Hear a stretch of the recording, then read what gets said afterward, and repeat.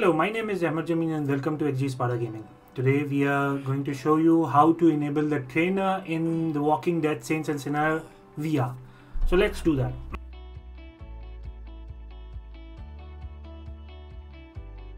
To do this, simply go to this particular website.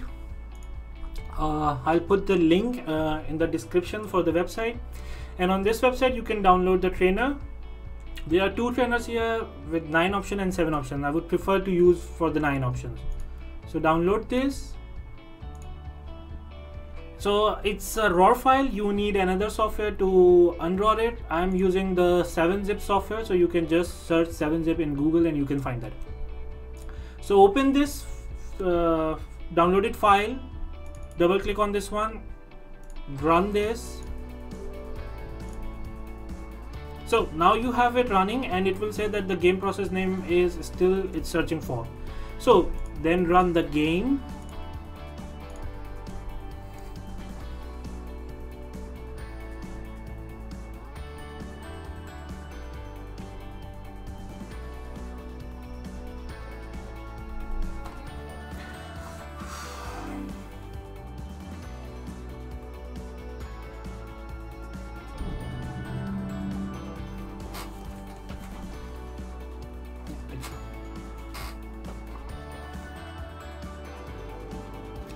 So when the game is running, you can minimize it by pressing Alt Tab, and then you can go to this one.